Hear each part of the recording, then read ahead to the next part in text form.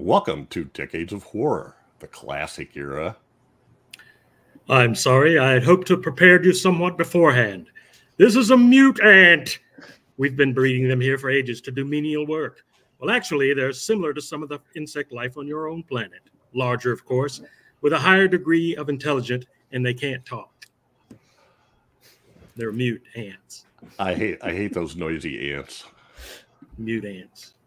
This is episode 162, recorded October 8th, 2023.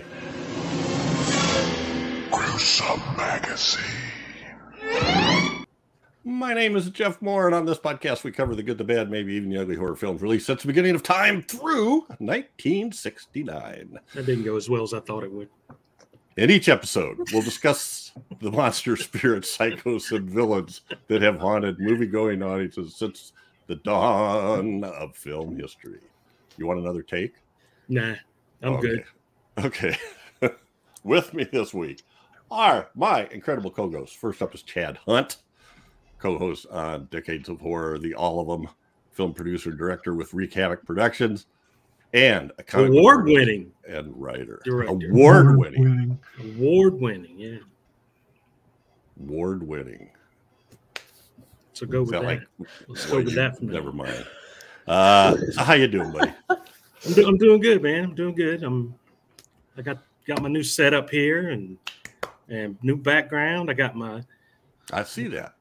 Got my Terrifier painting and my Joker painting from my gal friend over at Cursed Canvas Art Studios. I won them in a raffle, so I was happy about that. I got my Hulk, my Spider-Man, and and I got one other thing. Hands. Mikey Z. Those are cool. Those are actually pretty cool. Are they? Okay, I'll send them to you. You'll be getting them in the mail later because they're not staying in this house, buddy. They go like on the edge of your bed. Well, I doubt it. So if you wake up and roll over, you see these hands scrawled up. Now, if we could just animate them, mechanize them. Nah, it's okay. All right. Also with us is Daphne, who's awesome, stupendous, and likable as hell. Daphne, how are you? Hi, guys. I'm very well. I'm super excited to talk with you about this movie. Excellent. Silly, but fun. Excellent. And finally, the one, the only, the omnipresent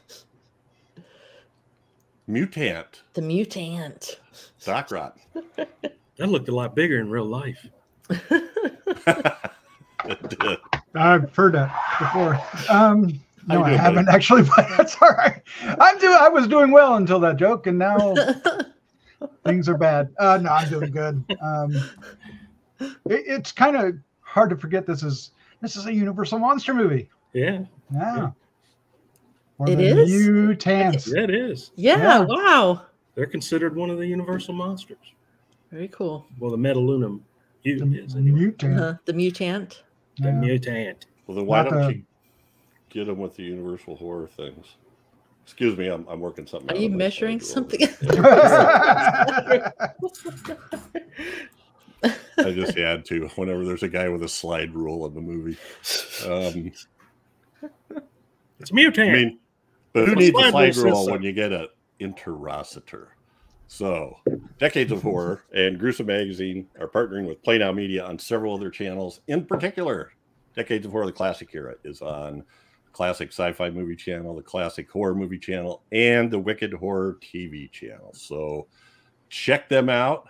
Lots of good stuff on there. I don't think people believe me, but when I'm doing stuff, I just flip through and find a movie that I don't know anything about and put it on, and about half the time they grab hold of me. And the other half of the time, with two disembodied hands. Yeah. Is it me, or is there just a lot of innuendo in this show? Innuendo. Oh, we haven't even got there yet. So anyway, our topic this episode is This Island Earth. And man, do we have effects on this movie. This movie is so full of effects. So this thing, I don't remember what this thing is. This is called like the Master Control or something like that. Anyway, lots of pretty lights.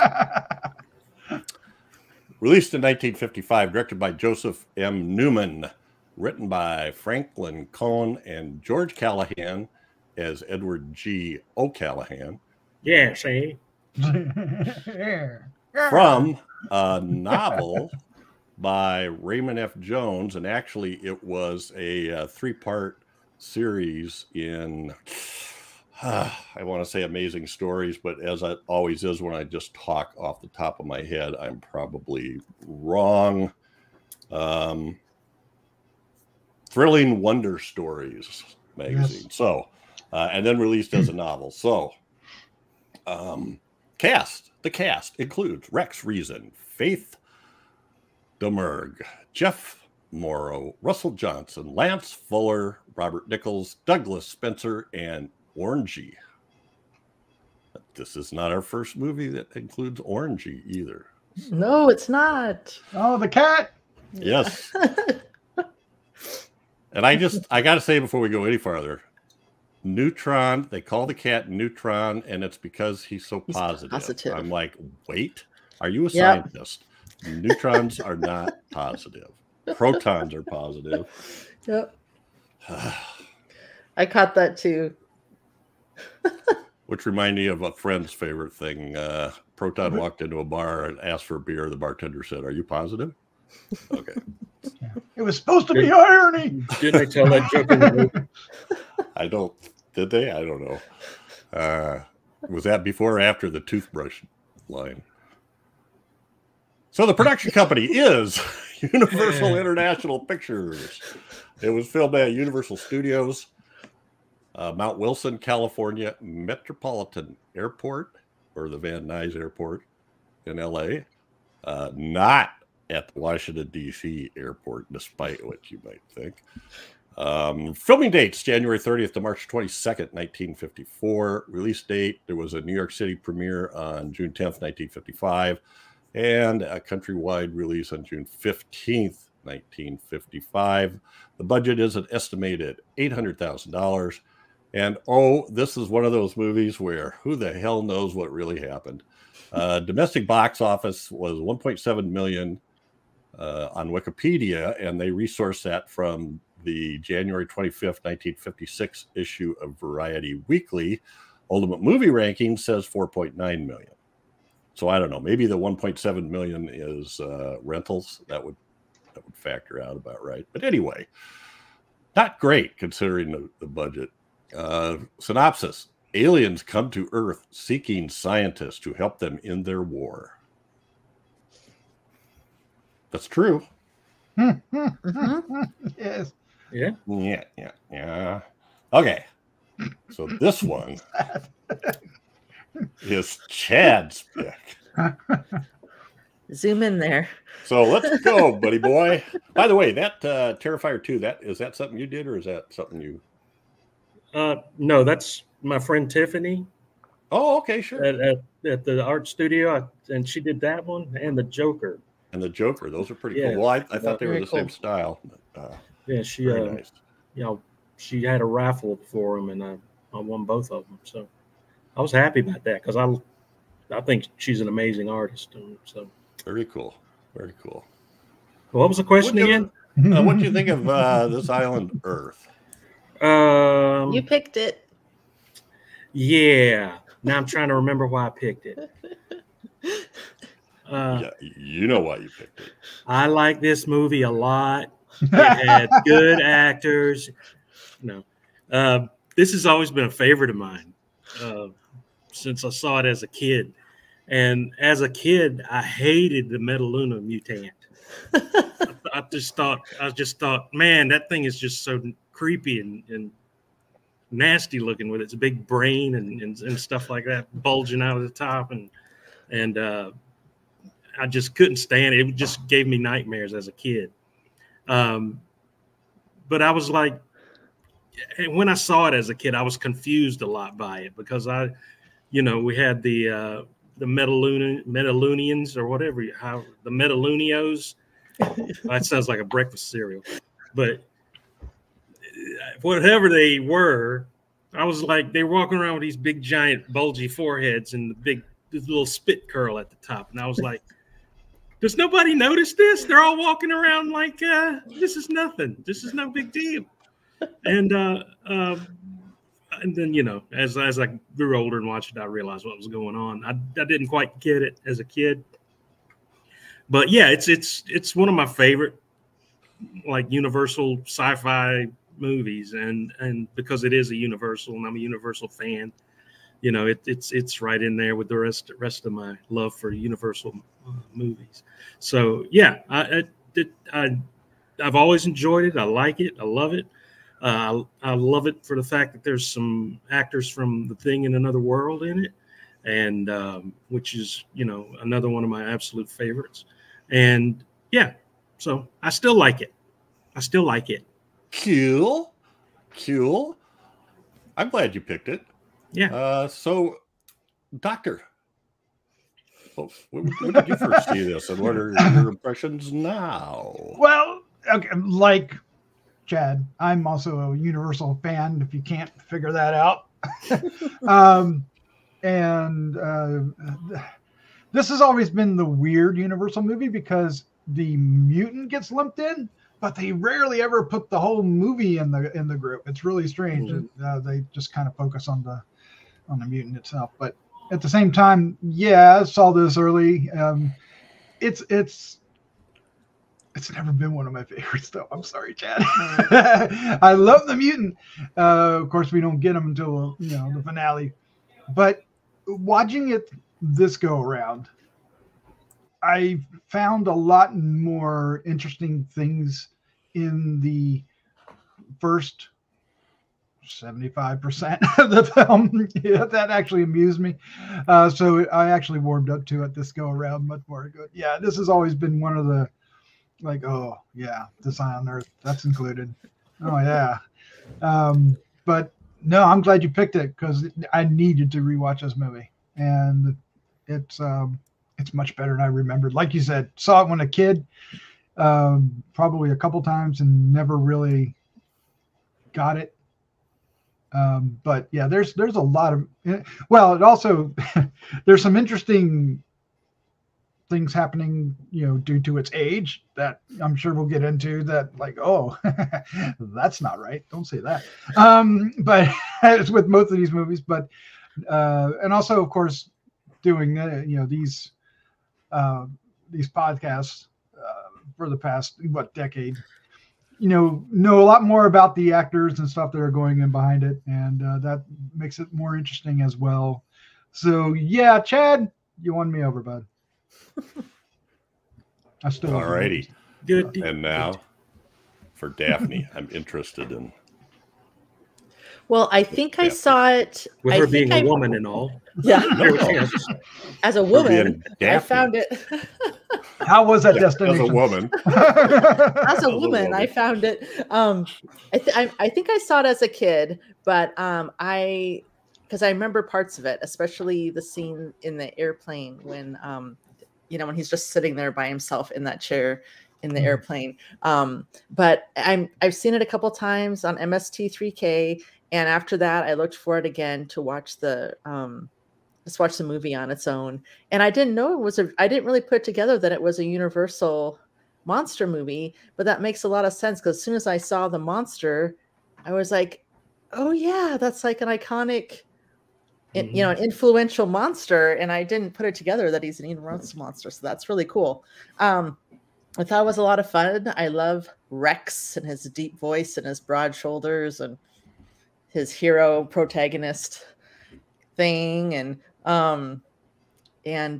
the white-haired coif, the right coif with the white eyebrows. I was really hoping I could find some white paint or something to do my eyebrows with, but yeah, awesome. I thought it was a lot of fun, and I liked seeing the professor, of course. And then I kept trying to figure out where have I seen these guys? And then it was the third Creature movie, right? The third yes, Black Lagoon.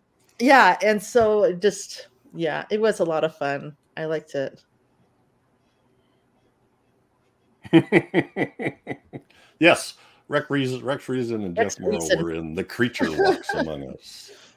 And Russell Johnson was in They Came from Outer Space. Crab Monsters. Crab Monsters. Yeah. Along with Beach. What was that guy's name? Beach Dickerson. Beach Dickerson. Rex Reason, Beach Dickerson. What kind of names are they calling kids in the 50s?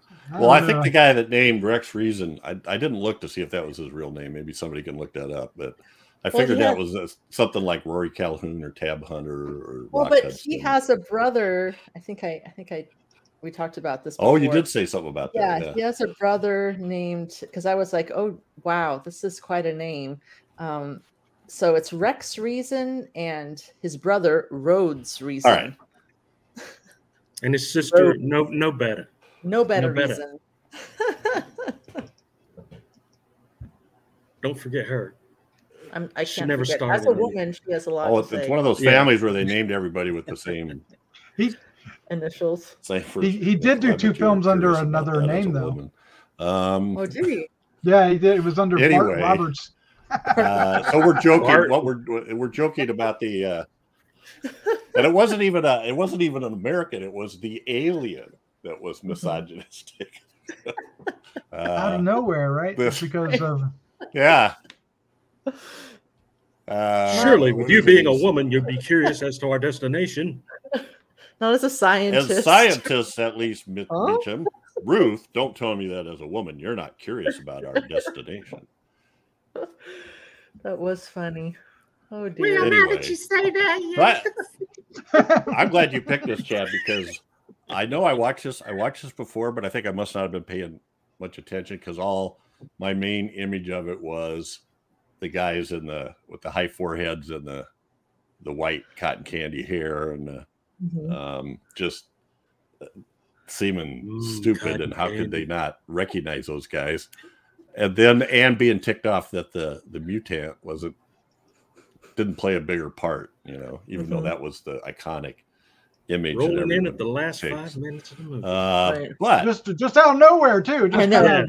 Oh, don't worry, it's just a mutant. Sorry, I was sweeping the floor. I meant to tell you about that. That was great. I meant to tell you about this before.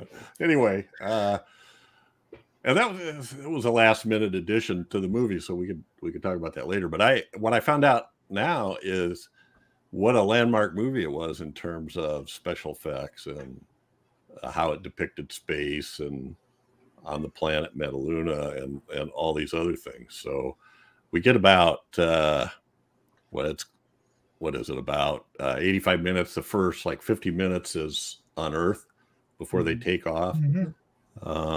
And then I think it's way better when they take off. I love this stuff in space. Anyway, it was great because they had where they would usually have a black tarp with holes punched in it and shine a light. This one had it looked like cool space travel. Star fields were moving along with everything else. So it was, they wasn't cheap. Exactly. And you said the word starfields. They said that I think it was like the first movie that had these stars at different depths in the background that moved in relation to each other, not just from the ship moving. So I thought that was pretty cool. And there's lots of other good stuff there, but I really did like the special effects, especially after I kind of learned about it. Because you look at it now and some of that stuff, it would be really easy to do, but it was a heck of a lot of work back then. And some of it was very innovative. Even the saucer was pretty unique. So now that we've had first impressions, stop doing that. I'm trying to help. I feel like one of those little puzzles. You slide the pieces around on the little square. Yeah, except someone else is sliding them in different directions in the background. Anyway. It is now time for... Wait a minute. I don't want it to... Okay. It's now time for... Taglines with Chad. Nice. Is it really? Yeah. It is. All right. Taglines. These are good ones this time. Trust me. Taglines for this island Earth are as follows. The supreme excitement of our time. Don't sound so excited. I was supremely excited. I was. Trapped amid the mysteries of outer space, they challenge the unearthly furies of a planet gone mad. Planet gone mad? Unearthly furies? Unearthly furies. Mysteries. Ladies and gentlemen, the unearthly flurries. A mystery ship. Two mortals trapped in outer space, challenging the unearthly furies once again of an outlaw planet gone mad. So this time we an have outlaw planet, yeah. two mortals trapped and an outlaw planet, yeah. We're playing like that outlaw. We're trying different things. I like the way they changed that up a little bit. It gave it a whole new meaning. 2.5 years in the making to bring you sights of fantastic amazement. Never before possible on the motion picture screen. Wow. It really took 2.5 years. Is that real? It did. You're asking the wrong guy. Never before possible on the motion picture screen. Yeah. Possible. All right. It's pronounced possible. Possible. And that's been Taglines with Chad. I can't help it. I have a can stuck in my head, so I say things that I wouldn't normally say. All right. What do you guys want to talk about first? I want to talk about this pain in my lower back. Yeah. The doctors can't help Let's me. do the posters. Let's do the posters. Oh, geez, with the posters again. What about my back, damn it?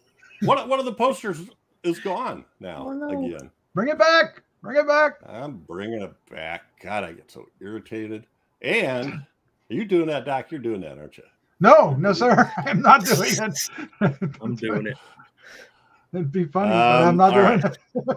So, in another podcast, we talked about this gentleman. This is kind of the main poster. According to IMDb, which we have learned is extremely unreliable, this is a Reynold Brown poster. So we talked about him on 70s, was it? Or was it 80s? Chad, you remember? I don't know. These things all run together to me. I don't know. I remember talking about it, so it must have been on the 70s. Must have been 70s. Yeah, and as I show some of these other posters, you'll see little pieces of this reproduced in different, flipped, horizontal, shaded, all kinds of other little colors to it. So I like it. Got a big explosion. Little tiny mutant there in the lower right corner. Mutant. Are you done in here? I need to sweep. Grabbing a woman, chasing a woman. Yeah. The little holodecks or the little transporter things happening down there. Oh, that's right. That's right. They're on there. And the earth in the background. Oh, the way the hands go. Yeah, I like that. It's magnetized. Yeah, it was. Which again made me go. Magnified hands only. Oh, yeah. I know. It's like, wouldn't their feet go and be like Jean-Claude Van Damming it and all that? Oh, no. That's funny. All right. That's a couple of lobby cards, I guess. Pretty much the same stuff, just kind of put in different arrangement, although the lower one has different artwork. So many words. I definitely would want to see this movie. You have to remember that it was a big deal to be in color, I think. Yeah. Like maybe War of the Worlds might have been the main color one before this. Without digging it up. Technicolor. It's true. The comic book. This one's quite different. I like this one. Yeah. Oh, Rex. We had a little bigger Metaluna. Well, it's interesting in this movie, and I'm not going to ask Daphne what she thinks, but well, she's a scientist, and she's like a preeminent scientist in whatever it is her specialty Top of her field. is. Yeah. I don't know. They're dressed like water but treatment. she doesn't get to do a employees. whole lot of sciencing, and she's not. No. She doesn't do much when it comes to. Well, it's not much to do really. They're just kind of along for the ride, aren't they? Yeah. Mm-hmm. She does run away from the mutant. Pretty good. Well, as a woman, I'm sure that there's things that come up. As a woman. And then when Rex sees her, his name's not Rex in the movie, but it's all about like the lake and being in a what was all that about in the backstory? Vermont, something in Vermont. And, Yeah. They'd been to some conference together and then took an extra day to go play in the lake somewhere. Drink maple syrup. It's like that, which really? she claimed not to be able to remember. Yeah, he didn't like that. And now we have the ever creative German posters. The superhero Metaluna Mutant. Look at that. I didn't go through the AKAs, and this is another one where there wasn't enough room on the thing, because everybody and their mother tried to change the title of this movie away from This Island Earth, because they just thought it was too artsy and people weren't going to get it. It wasn't going to draw kids. But the director who had money, he brought the project in. He insisted on it. So it's a great title. I mean, I think that maybe not for a movie, maybe that's what they're saying, but I really liked the title. Yeah. They called it that, what they were getting at with it. I know they didn't really spend a lot of time on it, but so, I think it's a good title. How about this? The reissue title was Bloodlust in Outer Space. Oh, nice. Bloodlust.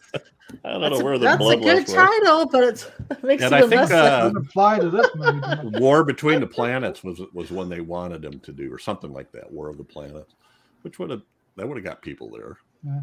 What do you think of that color scheme there, Chad, on that Metaluna Mutant? I was saying, it looks like a supervillain from a Superman comic or something. Doesn't it? And I don't know where I really like that one, the bottom one with the 4. Yeah. I really like that one. It's creative. Well, what's kind of neat is notice how the border is yellow on one side and red on the other side of the. I can't keep saying mutant. I just can't. The mutant. It's easy. This is a mutant. Metaluna 4 antwortet nicht, which is translates to Metaluna 4 doesn't respond. Oh, sure. Okay. It does. Anyway, so yeah, the poster on the bottom's got the really, really brightly colored mutant front and center. Not much else on there. Whereas the one above that is more traditional. Flying saucer and the does two not leaves. look like what he actually looks like at all. I swear that looked a lot bigger. Well, it's not the right color, but anyway. So this one, I'll be darned if I can figure out. Survivitants. There's mutants and then there's survivitants. I put that title in Google Translate, and whether I chose French or Spanish, it gave me the same translation. I'm like, wait a minute.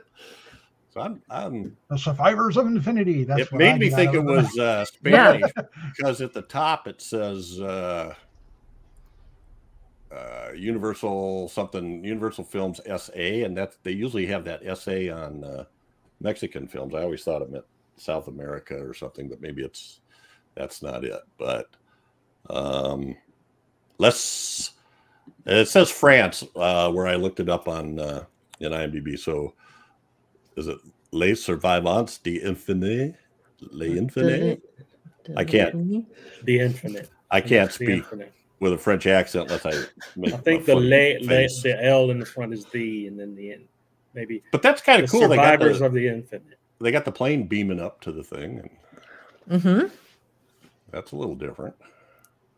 And now for the good one, the Swedish one. This one is in the film and the Farg. The film and the Farg. Which means a film in color. And Rimdens Demoner, which sounds vaguely dirty. I don't know. Like On the film of a different maybe the part. title of a 70s porn film, since I'm getting labeled as it doesn't really mean Demoner. Yeah. It does sound kind of like a well, demoner. But it's kind of cool. I like the purple. Demoner. Rimdens. It's got the Universal International thing there. Rimdens. Flying saucer. All right. And I think, I don't know if this is French. I'm 12 years old. The universe. Terreur sur l'univers. I don't know. So anyway. It might be both of these titles translated as French, but I thought this might, you know how we run into the ones from, is it Belgium? Mm-hmm. Where they have French and Flemish. Mm-hmm. Is that B. Arthur down there in the right-hand corner? No. I know. Oh my God. What are you people doing on my planet? They even got the Zargon ships up there too. Mm-hmm. All right, now the piece de resistance, the Italian ones, and the Italian title is Cittadino dello Spazio. So Spazio, which means what does it mean? Citizen of space. Citizen of space. So, but that's not the best. Here's the best one. That one's just like a weird montage with really bland colors. I know he's got quite the Superman pose at the top though. He does, doesn't he? You know, it stands for hope. But here's the best one. Oh no! Wow! Where did he get that outfit doesn't from? Even. I don't know. It looks like Robbie the Robot without being Robbie the Robot. Yeah. Warning! This is like a little guy sitting at the controls at the top. Oh my God. It's like one of those things where you used to get the little stickers and you would stick them on the thing, and you just grabbed the sticker from the little guy's head and plopped it on it. Stuck it on there. Yeah, and there's no rockets or ships like that anywhere in the movie either. So nothing on this is in the movie, except the white hair. I guess the white hair. Maybe the rockets were the things that were guiding the little meteors. Yeah, they didn't look like that. No, but they were so tiny. Well, maybe that was Cal's airplane in the beginning. I don't know. I'm reaching for trying to help him out there. It's bad. All right. Well, I don't know. Just jump in anytime here. These are our leads. We have Rex Reason on the top, Faith DeMerg and Russell Johnson in the middle picture, and then all three of them in the bottom. And Rex is the new guy. Snarly. He plays arrogant smirk on his face there. He does. Rex Reason is Dr. Cal Meacham. Yes, Dr. Go Cal. on, step over that line. Who the heck? Oh, and Russell Johnson is Dr. Steve Carlson. So, yeah, and when Dr. Meacham gets there, Ruth and Steve, I just can't. It's Russell and Professor Steve. Steve. They're like sneaking around, whispering to each other all the time, like they don't know if they can trust him or not, which is why they think I don't know. And finally, he asks them to come do something with him, and then when he gets in there, he goes, "All right, spill the beans. Yeah. What's going on here?" Here, we'll put this lead thing in front so they can't hear us. Next thing you know, they're listening to every word they say. Yeah. Didn't have a very good idea of how well that thing worked. I know you're all very well-known and intelligent scientists, but I know much better, and I'm going to slide this lead block in front of him. He's going to die from lead poisoning. I think neutrons are positive, and lead can block the interocitor from the alien. And nobody says this guy is an alien, even though he's got a forehead like an extra exactly. That's what I'm saying. They're just walking around like they're one of us, or that photo in the middle, I think, is I don't know if that was a conversation, but I definitely heard them say to each other, "Did you notice the forehead? There's a little bit of some sort of dentate in it." Oh, when they had the little drawing, they had the little drawing, and they go. notice the. It's like you don't have I noticed. And these are the smartest people in the planet. Right. He must be real smart. His head's big. The lead alien is Big Exeter, starring Jeff Mohr as Exeter, who Dr. Meacham keeps calling him Mr. Exeter at first. Mr. Exeter. No, it's just Exeter, my friend. So there he is with Ruth. Yeah, why'd they all turn purple at one point? Yeah, he's got some when going on the there. planet, I think the idea was the planet Metaluna had different suns, and so they did that to, I just thought they couldn't breathe. Well, there's that too. When you guys were talking about how it kind of got cooler when they got in space, I agree, and I really like a lot of the colors. It reminded me a little bit of Planet of the Vampires, just in like the color scheme. It had like, cool colors and some of the matte paintings of the planets I thought were really cool, and I loved the like the surface of the planet, how it was all like pockholed, and you could go through underneath, like Swiss cheese, and you could see the different layers. I thought that was fun, and I love the idea of their enemy using asteroids, I think it was, or whatever, as weapons. I thought that was a really cool idea. Well, and one of the things I discovered is different transfers of this on DVDs and Blu-rays and whatever come out totally different. So okay. Like the one on the top looks really kind of blue tinted, where the next one down is not. But yeah, it was like the surface of the planet had been decimated, and so they built their cities like in a layer underneath, sort of like in the catacombs. And I know it's kind of hard to see that one, but that's a great map. Yeah, I love that. I love it. Yeah. And the ship comes in and lands on that little mushroom-looking thing on the right. With the green light comes on when they lower. And they go down the elevator. And there was a scene when you saw the explosions up, like in the upper left-hand corner, and that was in there. I just think that's gorgeous. I love the colors. In the commentary, they talked about how really complicated, when you get the people walking out there and explosions going on, how many different layers of there were for the what is the process? Photo printer, rotoscope. No, well that and God, what was it? Ralph showed us that. Somebody showed us one, a printer. I'll think of it in a minute. But anyway, because they had explosions up front, they had explosions in the back, in between, and it was all cool. I mean, I don't know who these guys were, but they made great explosions. And when they were walking from where the spaceship landed over to that entranceway, that looked really good too. Yeah. So look at that tunnel. All the way back up. Yeah. Oh, that is so sci-fi. One of the things they said, I couldn't find a picture of it, but that little car they got in, that was left over from, I think it was Abbott and Costello Go to Mars. Oh my God, that's so awesome! Yay! That's wonderful. Well, was it double billed with an Abbott and Costello? Oh, it was double billed with a lot of stuff. Oh, okay.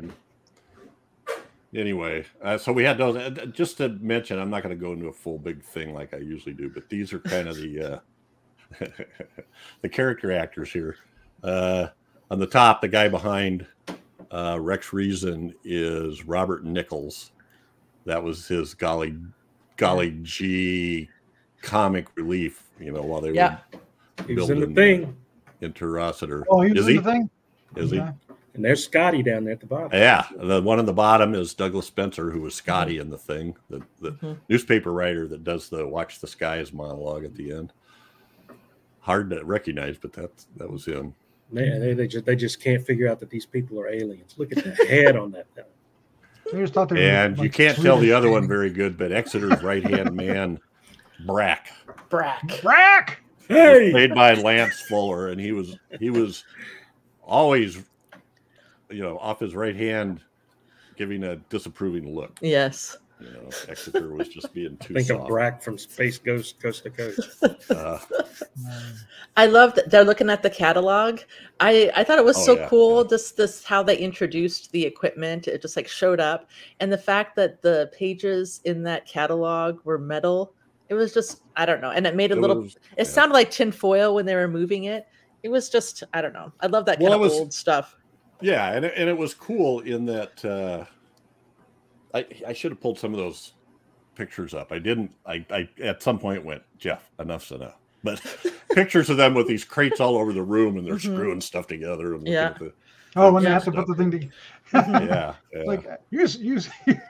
Yeah, and that thing. You put it together. Oh, by the way, he is on in the bottom picture there. He's on the interocitor. That's the triangular video screen. Didn't they say there was like 2,000 pieces or something like that? I don't. Yeah, there were thousands. There's a few thousands, I think. They use that again in something too. They use those crates, and I can't remember what the guy said. It was some totally disconnected movie that had nothing to do. It wasn't science fiction or nothing. But it was somebody who was getting attacked in an alley, and they get thrown into some crates. And they said, if you look at those crates, you can see the company name. Oh my gosh! The name on these, so you knew it came from this. Oh, that's cool. Hilarious. Now the middle picture too, where they're on these super comfy space seats that have this sharp thing coming out for your. I guess you're supposed to hang your butt on it, or ergonomic, small your back. Yes. I don't know. Place your buttocks here. Rest on these. It's been a tough journey. Well, it does kind of ease you back a little bit. Yeah. Just keeps you from sliding down. All right, here's the interocitor when they have it done and they're talking to Exeter. And What'd that's you that call little it? The magic. suppository?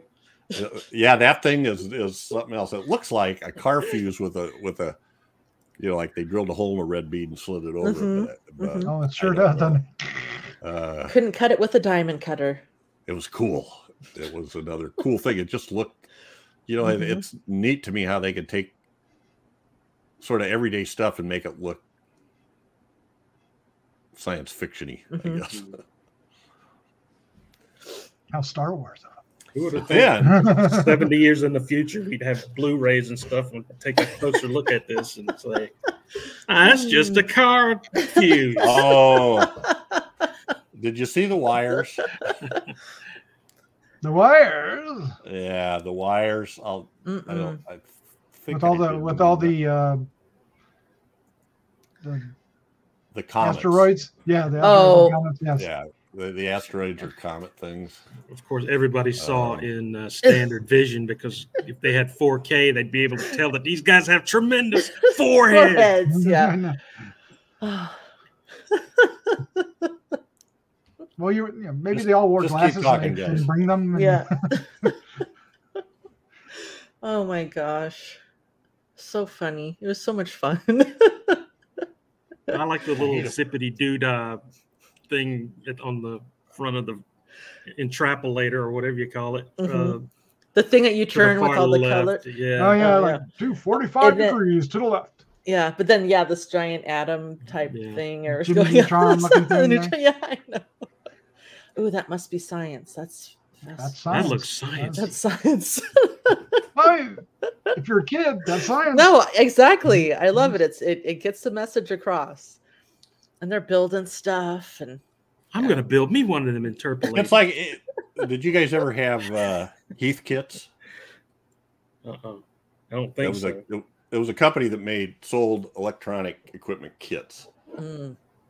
Instead of spending a whole bunch of money for something, you could buy a kit and build your own shortwave radio or your own amplifier for your stereo or whatever.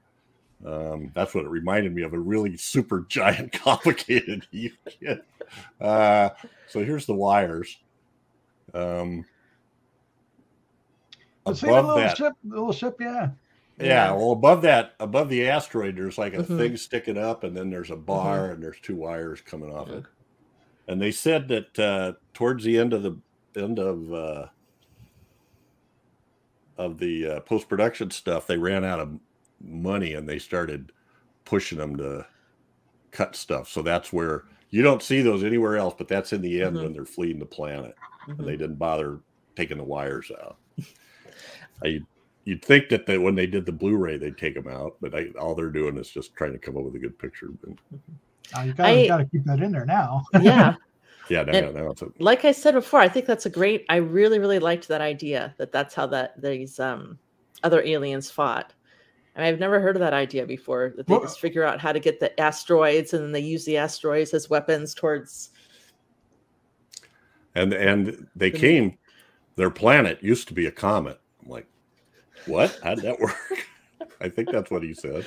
I think so. Yeah. Then it turned into a sun. So hey, But what was the name of the other race? The other was aliens? it Zargon or Zargon? Zargon or something. Yeah, we never really get a good look at them. There's a sequel. we don't see the people. They had regular sized foreheads. Oh, that's why. They did. Or maybe they had two. Or maybe they had really tiny foreheads. Yeah, maybe. I had to pull this one up. Doc mentioned her. There's only one woman in the cast besides. Well, that's not true. There was a woman scientist, I guess. None of them could wear hats. But yeah, this one's. She's driving, right?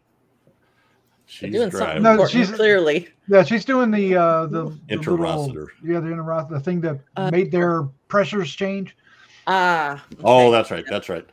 But I still say this is a water treatment plant. And all she's doing is straining the solids out of the water. She's turning, but the headpiece is awesome too. Yes, so cool, but so why? So stupid. I don't understand. Well, stupid cool. It's those foreheads, right? But wow. The helmet even has that concave part in there. So anyway, what are we gonna do with all this corn? Corn. What? All right. Water treatment plant. Well, I almost got to. So here's some early effects. So he's flying this jet from DC to California, I guess, wherever it is he's going, and turning that thing green. They said was not. He said now it'd be a piece of cake, but then you had to. It took a rotoscoping process, and you had to go in there and hand do a matte for each frame. That was in there. And I'm trying to think. He mentioned a woman named Millie Weinbrenner, and she was like the head rotoscoper. And she had her crew of roto girls, he said. Roto girls. She's not listed in IMDb anyway, so it's one of those jobs that just doesn't get done. And by the way, the matte paintings were Russell Lawson. Those were cool. Well, you can put me in the booby hatch too, because I saw the green. I thought the green was pretty cool. It was kind of cool, and it was kind of well done. The one thing that wasn't really greatly done was the couple shots where they had the blue screen, like when they were riding in that car and they had this kind of glowing around their head. But I just took it to be they would be glowing. It's some Metaluna effect, right? That's a natural effect. So besides, what else did I have on there? So I had the plane. Then this is when Exeter blows up after they build the Velociraptor or whatever it is. The Velociraptor. Tinkatronic. He explodes it. He burns it up. Explode it real good. He tried. Well, he unplugs it, doesn't he? Yeah. Good old Cal runs over and unplugs it, and that blasts him across the room. Yeah, but he goes, step back further. More towards the door, Cal. And I also liked how Cal inspected everything afterwards with like a flathead screwdriver. Like, interesting. What's happening here? It was fun. And then, who makes they try to escape, and Dr. Steve Carlson, Russell Johnson, makes an early departure. Yeah, he had a 3-hour tour. Exactly. He sacrificed himself. You guys go out and hide under the lake. Slide down the hill, jump in the lake. Dumb movie decision number 1065. This thing is he could have just put a rock on the accelerator pedal and escaped with the other two. And I think that was that a Woody? It looked like it. Yeah, it's a cool car. Yeah. But I love their explosions are like colorful. I don't know. They're putting like different elements in there and stuff. Who was the other little guy that ran up and goes? That was a German scientist guy. Yeah. Yeah. Oh, yeah. Rick came out of nowhere. Hey, man. Yeah. Schnell. Pew pew. Yeah, it was. Pew pew. It was funny. I felt so bad for him. Look, but that was Brock, right? Or Brett, or whatever name he was shooting them all down. Oh yeah, he was having fun taking them out. Yeah, he had to hold him back. Not Brett. Brett. What's Brock? Brock wanted to screw some people's brain, and he wanted to really. He didn't like the humans at all. Brack was weird. He wanted to fry all their brains. Exactly. Yeah. Put them in the whatever they called that thing, and what is the brain masher? Dr. Ruth. Dr. Ruth. That's scientific. Dr. Ruth. Oh my God, that is so awesome. Dr. Ruth says something about. I don't know. There's 100 jokes. I don't know how good my brain is, but I want to keep it, or something like exactly. That. I want to keep it. My brain. Yeah.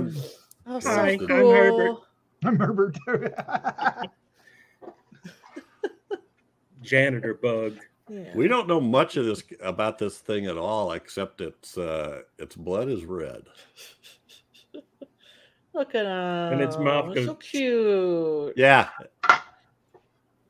And it's just made to do menial tasks. It's just like an people. insect. But sometimes there's poop on the outside of the toilet. So these are like some of the different. This is like in different transfers. It looked. And maybe I shouldn't have had all that cough syrup. Somebody, one of the commentators said that it was really meant to be dark like that, to make it a little bit more mysterious, and that when they do the Blu-rays and stuff, they think they're cleaning it all up, but it's not really the way that it was meant to look. But anyway, well, what a great I think it looks good. I think it looks good. I love how the those veins go from the eyeballs up to the brain. It's just makes no sense, but it's cool. Yeah. And he's got space pants on. Yes. That's one of the cool things. You got the shoulder pads and the space pants. And you got the space pants. There you go. See, look, space pants. Yeah, go on. Coochie. Kitch. Well, at least the only reason he goes after is because hers is the only tube that raises. But yeah, they couldn't come up with. They tried to come up with legs for the thing, and they finally gave up. And this was a budget thing again. Yeah, and just put them in some pants. I read that too. I love it. Great though. I love this why not? Pants. Yeah. Everybody else is wearing pants. Why can't not? the mutant wear pants? It's a mutant. I didn't question it at all. Hanging out. Want a mutiny hanging out? Me? Yep, he's reaching into that tube to get her. Now I thought I don't see it now. Shoot. Those arms, man. Out somehow. I know it's like when he falls down. He just goes chunk. But it's obviously there's some guy in there holding like the extra arms. Yeah. But it's a great idea. It makes him look so insect-like to have those long arms.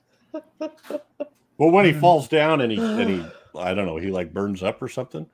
I didn't notice it at first, but the commentary is going, watch his right leg, and it's like he said. I think somebody off screen said, "Move your leg. You're off the." He had to fit into the mat they did for the burning body, and his leg was sticking out too far. So all out of nowhere, he's laying there, and then his leg moves over like 6 inches. It's just kind of strange looking. I didn't notice. I didn't notice that either. I didn't either until they told me, and then it's just obvious as hell. Right. Can't unsee it. So just real quick, as a kid, this part really freaked me out as a kid. When they're coming and you get that close up of them looking into the tubes. Yeah. I think it was awesome. Well, and you definitely felt that how they were, they were contained in there, and he was right. I just felt really dangerous, and it was funny. It's like they were slightly out of focus, right? Yeah. So it looked really weird and mean and eyes. And the pants. I got the pants. Face pants. I got my tight pants on. So back to the mutants. Oh, okay. Just because I don't know if you can see it here or not. Nah, you can't really see it here, but a guy named Regis Parton played the mutant and put that suit on. And they said that thing was so hot, it was so heavy, and it was so thick and so sweaty that literally there's one shot where he's bending down there, and they tell you to look for it, and you can tell what it is. There's like sweat dripping off his head into the eyeballs, and you can see it going back and forth in his eyeballs. There's a little no. But they said they mutant would tears. In breaks they would take the eyes out and then blow it with hair dryer. Oh my gosh. That is so rough. Wow. Well, those people are tough. They go through, yeah. I guess he was wearing sweatpants. Yes. Yeah, and I'm not. I mean, it's the amount of work and suffering that guy went through for. Almost, he wasn't credited on the. They usually aren't, unfortunately. So people who wear the that's suits. not right. It's just. I just like how the shoulder pads make. They bring the shoulders up like almost exactly. So they're right by his eyes, almost. They're by his eyes. I love it. So I guess he has no real peripheral thing going on here, unless his eyes can go. I used to think as a kid he was wearing a backpack. I could see that. Yeah. But it's, yeah. Oh, especially in the lower one, you could see almost like it's some sort of shell or something on the back there. I kept asking my parents for one for school, and they didn't know what the hell I was talking about.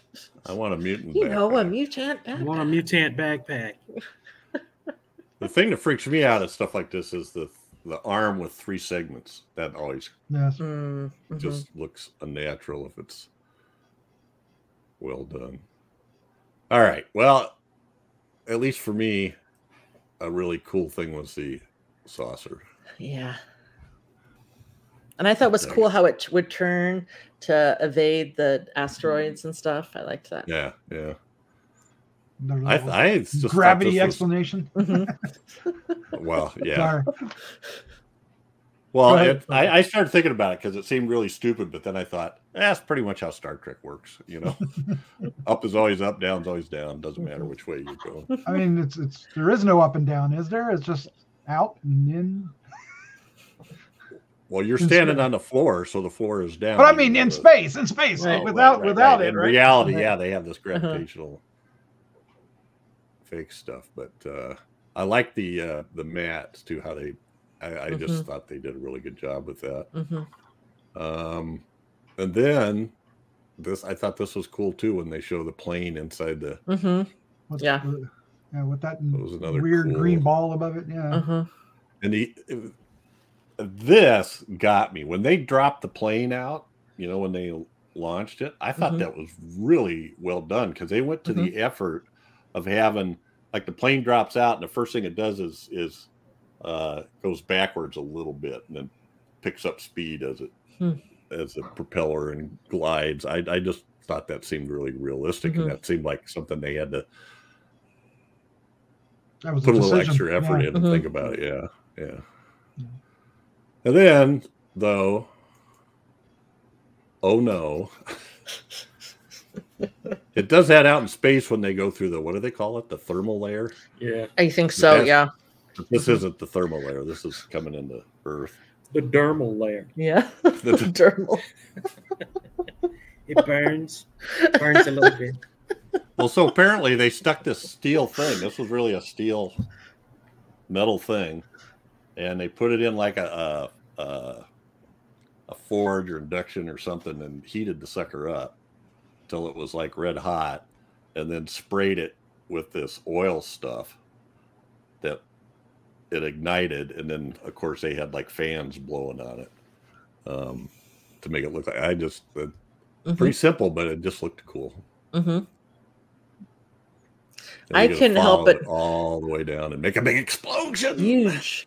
I couldn't help but think about all the people that saw that UFO going into the water, because like when there was a boat over here, there was like all these people on the water. I was like, there'll be talk. I don't know if it's coincidence or not, but I just started watching a bunch of UFO, UAP shows on Netflix that are kind of, anyway. I also like how they ended it right at the scene, like in the explosion, and then it was just the end. Yeah. Oh yeah. Well, after you show him and her hugging on the plane. Oh, that's right. Yeah. Sorry. Because as a woman, you gotta get a hug. Gotta get a little question. As a woman, you're gonna need some consoling, aren't you? On her man. I like when Cal said, didn't he actually like just call out Exeter and say, "You're lying. I know that you're gonna die," or something. Yeah, yeah. No, you noble bastard. You're lying, Exeter. Yeah. This is a shot of the those tubes. Yeah, and I thought that was cool too. They actually go to skeletons, I think, at one point, but it was kind of cool. They were sort of showing like musculature and ligaments and stuff as part of it. All because they were going through the thermal layer or something. Dang it. 25 years into working at the water treatment plant. This is what happens. Yep, that's what happened. They dumped me in the filtration tubes. Yeah, exactly. With the no harm magnetic hand grabbers. Why don't they just call it a hand magnet? Yeah, just grab the hand magnet. Yeah. If it was a real, the polarities are reversed, and just twist them all into just a bloody one. Yeah, different people were better at making it look like that than others. Yeah. Oh, yes, my hands. I forgot. They did do a good job of, doing the little pop to make it look like they got magnetized. Oh, the poor guy. That one. All right. So I don't know. These actors are pretty standard, especially Rex Reason and Jeff Mohr were people that they thought were going to move up and never really got there. Same with Faith DeMerg. She was a Howard Hughes, I don't know what you call her, protege or something. It says she was part Creole from New Orleans. She was I knew her from some noir stuff back in the day, and I'll let other people look that up. I like that. Nice. But anyway, I love this movie. I had a great time with it. It was a lot of fun. I loved it from the very beginning when they were leaving Washington DC, and it was all that standard horns, the music, all very I know. Washington DC. Then the stock footage. Well, she was in it. It Came From Beneath the Sea too, and Atomic Man. Atomic Man. Yeah, I didn't say that right at all, did I? No, you did. A bunch of westerns. No, I didn't have the proper emphasis on it. And of course, there's a Half Gun Will Travel, Bonanza, Perry Mason, of course. Tons of Twilight Zone. I feel like a bunch of the actors were in Twilight Zone episodes or directed. This guy directed like 4. Yeah, he directed 4 of them, and he did about 10 episodes of Alfred Hitchcock. Which Jeff has watched all of them. Talk about it. And I remembered some of the Twilight Zone episodes they were talking about.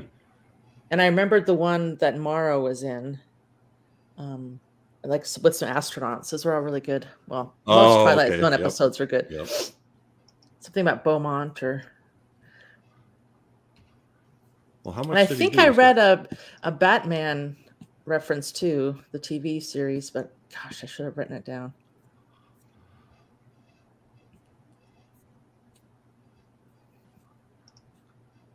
Dear Uncle George, yeah. These guys were, all of these, I think, were fairly active in genre stuff. Not okay. Anything else? Anything we missed that we want to hit here? No. Anything anybody want to say that they? Oh, I do want to mention. Okay. So there was actually a piece on the Blu-ray about the music, which is interesting to learn all this stuff. So he said at Universal, if there was more than one person worked on the score, they didn't get listed unless they did at least 80% of the score. And that Herman Stein was the Universal staff composer, and he did like 75% of this and then got called off. Oh no. To do something else. So he's not listed, and all they list is the guy who actually, it's like the director, I think. I forget what they use for the title, but and then Henry Mancini did some, and Hans Salter did some of that last bit. But Stein, I believe, is the guy that did the Creature from the Black Lagoon 3-note thing. We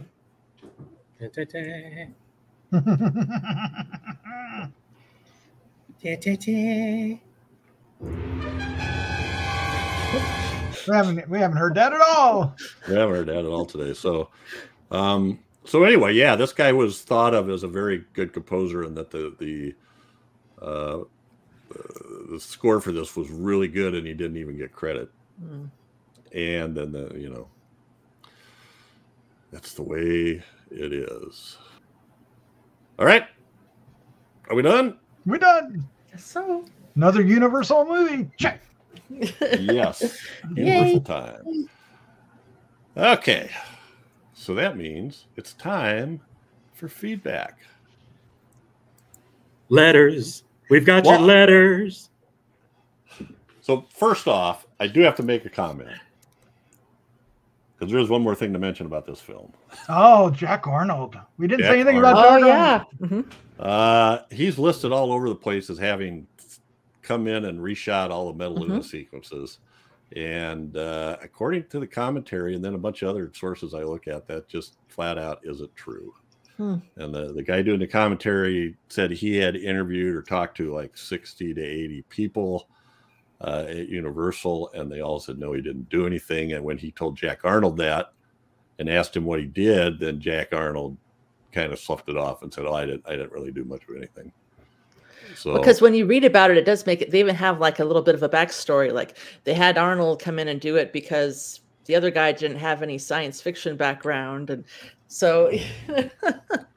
So I'm going with that. That guy knew his stuff, and I apologize for not knowing his name. I'll put it in the notes, I think. And he was really interesting, and he's one that mentioned like Millie Weinbrenner as the woman that did the rotoscoping.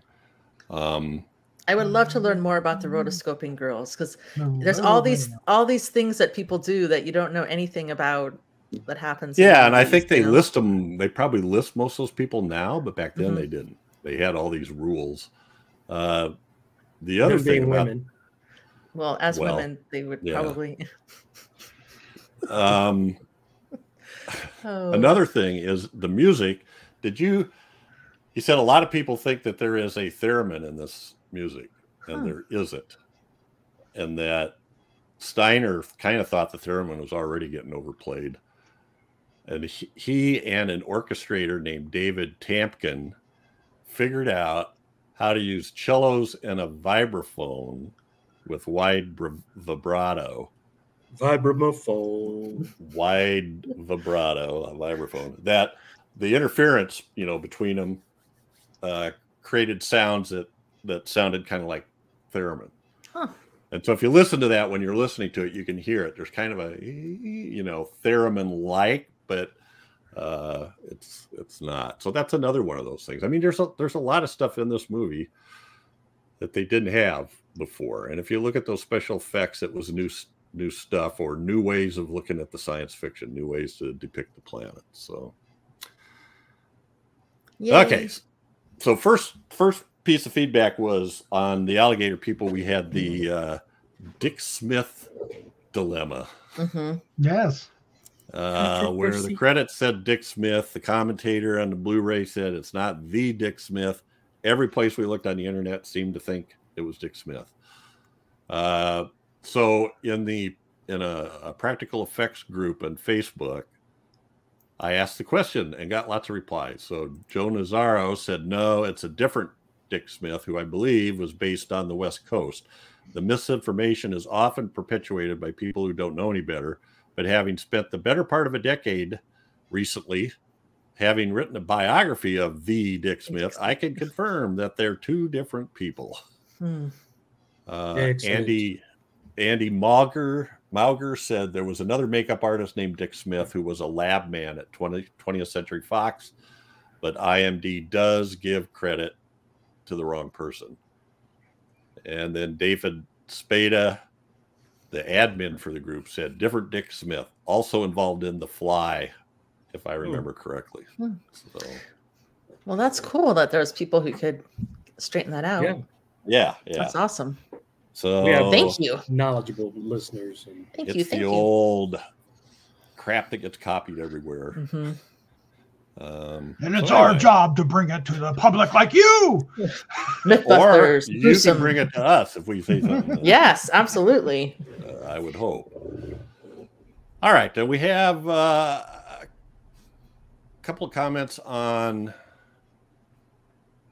the alligator people, episode 161. The first one is Mikey Z. And I'm thinking Chad should read that one. Now, why would you think? I just did. Mikey Z says the alligator people, aka the Great Dick Smith Dilemma. Daphne called it right as a comfort movie. Jeff and I are on the same page about being pre the Lizard Marvel Spider-Man film. I always thought the Lizard was inspired by this film. George McCready, great in Kubrick's Paths of Glory. This is one of my favorite roles essayed by Chaney.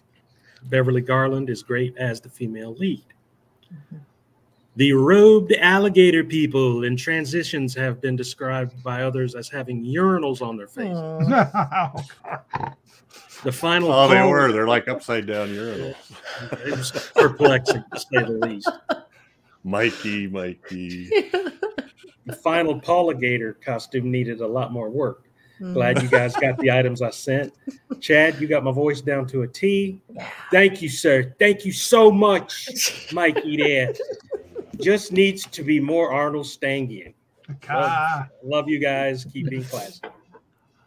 Thank you, Mikey. You're a peach. And then we have one from Gregory Crosby. Daphne, you want to take that one? Sure. The Alligator People is yet another one of those films I only knew through stills and books on horror cinema. And even in the stills, that full body makeup did not inspire me to seek it out. I did finally see it a few years ago, however. The most vivid impression it made on me was how Beverly Garland is truly giving her all throughout the subpar script. Drive-in Academy Award nomination, as Joe Bob would say. Wait a minute. Subpar script? I mean, we got Jim's like nasty, dirty, slimy gators. I mean, I know. Right. It takes all kinds. Speaking of Garland, has the crew done Not of This Earth yet? I've long felt that's Corman's most eerie and atmospheric film before the post-cycle.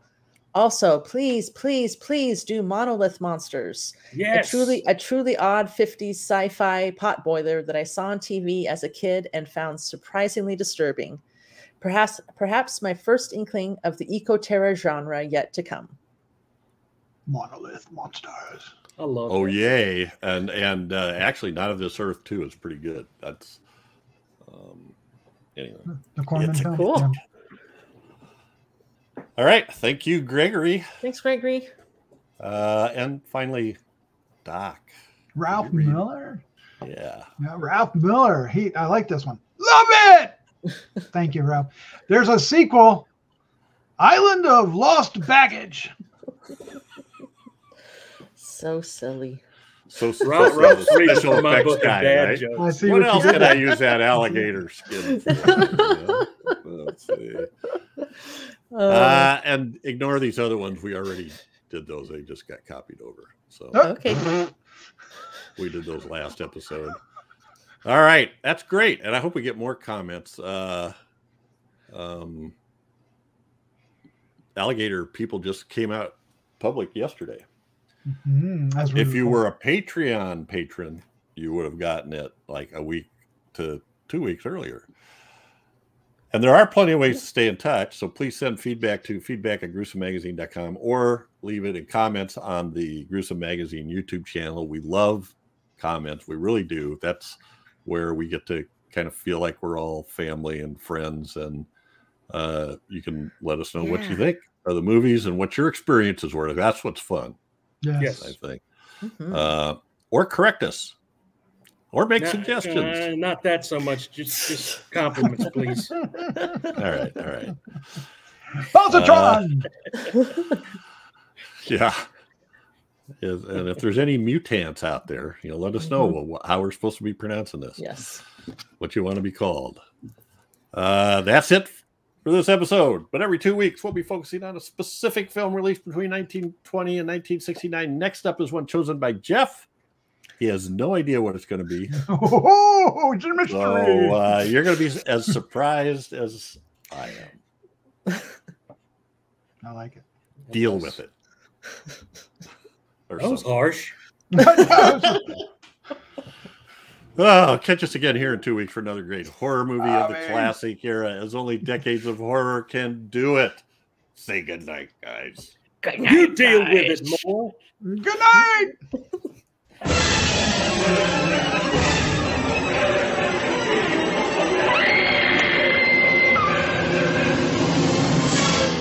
Gruesome Magazine.